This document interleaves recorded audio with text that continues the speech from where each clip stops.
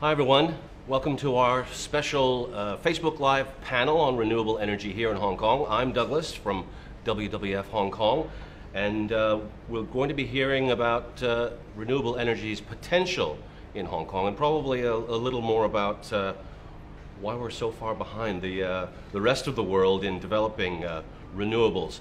With me to discuss is Prashant Vase, our Head of Climate and Energy Practice here in WWF Hong Kong, and Professor Johnny Chan, Chair Professor of Atmospheric Science at the CityU. Thanks for joining us. I'm going to start with you, Prashant. Give us the state of play for renewables right now in Hong Kong. So at the moment here in Hong Kong, we don't really have very much renewables. We have something like 3% of our kind of gas demand is met by biogas, and that's really provided by things like landfill sites.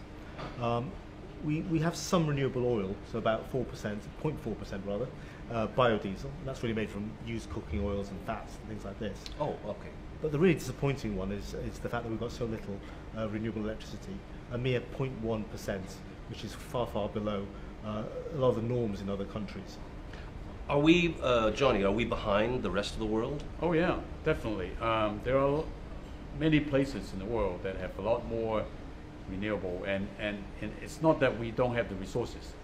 It's whether we want to implement the technology and whether there is policies to support the development of renewable energy in Hong Kong. Now, give us a ballpark percentage of a country or a city that's doing well on renewables. What percentage of their generation would it be? Well, I mean, Europe as a whole has set itself a target of 20% of each of those three, of transport, electricity, and gas, and it's already sort of way in excess on 20% by when? By 2020. By 2020. So it's quite an ambitious target, really. And even a place like Taiwan, which is a bit like us, it's very densely populated, very heavily populated with not much free land. And I think that's going for something like 25% by 2020. So by 2030 rather. So other places are much more ambitious than us. So our figure is 0.1%. 0.1%, less than 0.1% electricity. Okay, so there's room for improvement. What's our target? Well, we don't actually have a target as such, but what the government has said is that there's a potential of 3 to 4% electricity by 2030. So even the kind of non-target is not particularly ambitious. Now, 4% is an unextraordinary target, would you say? It's pretty unambitious. So, I mean, what we've done today is actually try to put together an estimate of what we think the kind of resources out there in Hong Kong, and we've set a target that's really quite a modest part of that resource for 2030. Okay, well, we have a chart that we want to show you, showing a percentage of 2014 electricity usage. Do we have that up on the screen? And we were here. So why don't you walk us through the chart? Yeah, sure. Prashant. So what this chart is doing is it's really reproduced from the paper that we put out today. What this is doing is the first row is talking about the resource. So really looking at how much, if there's no other constraint, how much could we generate here in Hong Kong?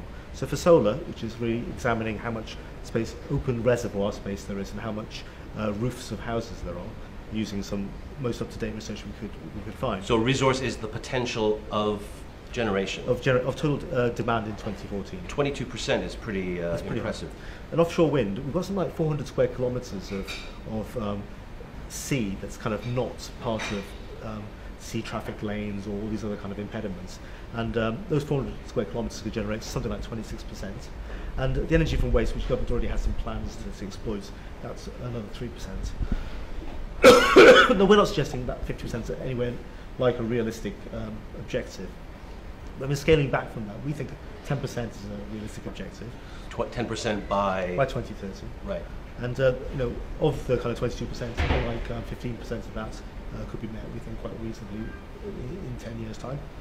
So 3.5%, similar amount of wind. The government actually already set out ideas for 2 particular wind farms. So we're going sort of maybe 2.5 times more than that. So really we're talking about solar, offshore wind, energy from waste, as the chart indicates. There's also potential for Tidal. energy. Yes, yes. And in fact, this And is that's completely new technology. this right? is what's missing from this chart, by the way, is tidal energy, where Hong Kong is surrounded on 3 sides by the ocean. So wherever there's the ocean, you will have the tide. Now, tidal energy can take in 2 forms. You can have looking at the tidal height or the tidal current, and both can be explored here in Hong Kong. But it's not been talked about very much because nobody thought this would be a resource that could be tapped. But I think it is possible that if you've given enough research, that there is a huge potential that you can tap the tidal energy potential. Now, a little bit further ahead, there are also people doing a lot of research on wave energy, which we have not very high waves, but there is still potential that you can tap into to harness wave energy, convert them into electricity. Now, in terms of, we'll stay with the sea, wind generation, there isn't much in Hong Kong. Why is that? Well, Hong Kong has got reasonably good wind characteristics, not as good as some of the more temperate climates. Up in the North Sea, you get more consistent and steadier winds. But there has been quite a lot of characterization work of wind, done by universities in Hong Kong and also by commercial companies, generally working either for Hong Kong Electric. So Hong Kong Electric funded quite a bit of work almost 10 years ago, and they sort of set out how much the wind speed was in different regions. Basically, once you get speeds of around 4 to 6 meters per second, that's enough for generation, and this quite large parts of Hong Kong waters are good enough. Do Hong Kong waters present special challenges to develop wind farms? Yeah, when you talk about traditional wind farms, you have to anchor the mast all the way into the ocean's bottom, but there's this mud covering the ocean bottom here in Hong Kong. So when you want to anchor these masts, then obviously the cost will be a lot higher. The engineering design has to be more sophisticated, and so that all adds to the cost. But there are technologies now that you can think about, which is floating wind farms. So it's been tested, and it's possible that you can actually have floating wind farms to harness the wind. That's nascent technology, right? Oh yeah, well, it's being tested. And I don't know if there's any operational floating wind farms yet. Yeah. Now, I think solar has the most potential in Hong Kong immediately, right? Wouldn't you say? There's the potential for, if we get our tariff, etc., for rooftop generation, solar. Where else? You know the old saw here in Hong Kong, we don't have much land. If we do sort of solar on an industrial scale, you might say, where do we put the panels? I think the most exciting opportunity for solar is probably on the reservoirs. So already here in Hong Kong, there's a small sort of experimental facility at Shen Pik. But altogether in Hong Kong, we've got something like 24 square kilometers of reservoir. So it's really quite a lot of space. And I think what we did in our analysis was looking at how much they might capture. And if we chose to, I don't think it's a good idea to, but if we chose to cover the whole thing with solar, we get something like 10% of our electricity just from the reservoirs alone. And as you know, buildings are another opportunity. And, Johnny and I were talking on the way here. There are other locations on roads, on car parks. So a lot of open space out there. But it's a matter of really having the policy in place. I'm very happy now that the government has announced that the feed-in tariff will be coming in next year. That was my next question. So, I mean, suddenly the economics will change now with the feed-in tariff. And we just need to make sure that the feed-in tariff is enough. That's the big kind of question mark. Solar, it's not been explored enough now. Everybody says, we have tall buildings, therefore you get in the shade, so therefore you can't get the sunlight. But there are a lot of open places, like, for example... Well, lots of rooftops on buildings too, right? Well, lots of rooftops, lots of bus stops, lots of sound barriers. All these places are exposed to the air all the time. So you can take advantage of these tops that you can put solar panels on. And so people just need to explore, that's one thing. The other thing is that the building integrated PV, what we call BIPVs, it's never been installed in any of the buildings in Hong Kong. Of course. What are those? Well, what it is that you put instead of a glass panel, this glass is actually solar panels. Oh, you mean the windows? Yeah. So you can actually let the light in, but at the same time generate electricity. Now, of course, to do that, the cost will be higher for the building. Yeah. So who's going to do it? You either will have to have a policy, law, or incentives for people to buy into this technology. It's there. BIPVs are here. It's just that whether you want to implement it in new buildings. So there are opportunities. Now, we acknowledge Hong Kong is behind other places in developing renewals.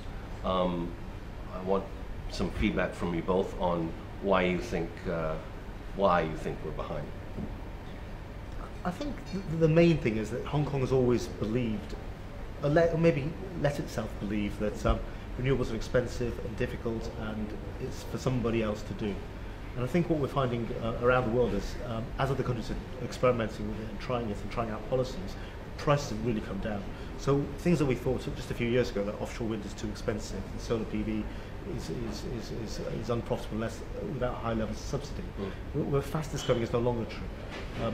Most countries, there's an initial subsidy for the first few years as the industry gets going, but it's not necessary afterwards. And I've been really excited in the few years I've been in Hong Kong how much offshore wind, which used to be a horrendously expensive technology in Europe, has literally dropped by 60% in price nowadays.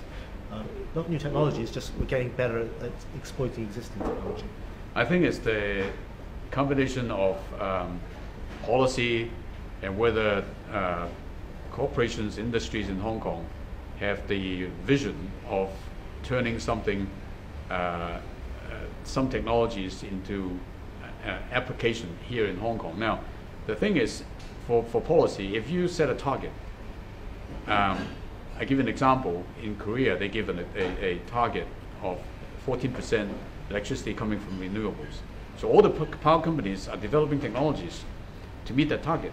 So if you set a target, you can do this. Now, number two is that some of the technologies that you can apply in here, in Hong Kong, for example, can be a demonstration for use in all the Asian countries, Asian cities, where they have very similar type of tall buildings, cluster buildings, and so on. So if you can develop these types of technology, you can actually ship these technologies abroad. So people have to look ahead and say, oh, we can't do this in Hong Kong because it's too expensive. But it's not, because you can use this as a platform to sell your technology. There needs to be more funding for R&D, do you think? Of course. I mean, the funding for R&D is just too little here in Hong Kong. And I don't know if you know about this, that currently Hong Kong, in universities, for example, the amount of funding for R&D is 0.7% of GDP. If you compare that with Korea and Taiwan and Singapore, and it's over 3%. So the amount of money that you can use for developing any type of research, it's just too small. So I give you an example about tidal energy, right? So it's an emerging technology. It needs a lot of investment into the development of these technologies, but it's very difficult to get funding. We couldn't get any funding to do a test, and we were glad that we were able to do a small prototype through the funding from one of the real estate companies. Go ahead. I have a very similar story. I mean, I think from your university as well, where a very kind of innovative type of way of actually taking food waste and converting that food waste into energy, but also fish food, and also things to improve the soil was developed along with the Productivity Council. It was a great idea. Again, there's a very, very small pilot plant, but really it needs to go the next stage up, and that takes a little bit more money, really. And we need to sort of just acknowledge that an early stage technology needs, to have a regulatory framework and a funding framework that kind of help it. To what extent do you both think the the two local power providers are facilitating the development of renewables? I think we've both had opportunities to speak to our counterparts in the power companies, and it's no secret that they're essentially, here in Hong Kong at least, very well rewarded by the scheme of control as it stands now. And it's very much focused around the fossil fuels. So the way the scheme of control was always designed was really to build fossil fuel plants and keep the cost as manageable as possible, and then reward them on that new build. It's a completely different challenge when you've got technologies like solar, where essentially they're not going to be running it. It's going to be individual houses, individual buildings.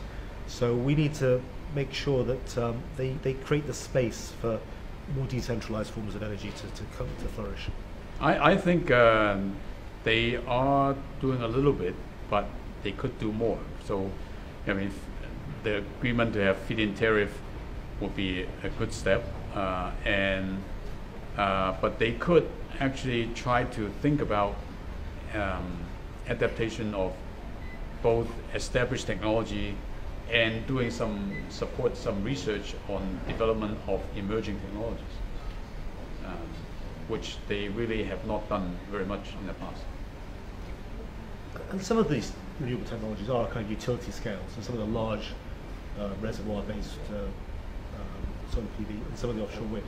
So if they chose to, they could actually export those technologies themselves. Okay, well, thank you very much to you both for joining us today, and thank you for joining us. If you have a question that you think of later, you can send it to us in our comments section below. Thank you very much. Bye.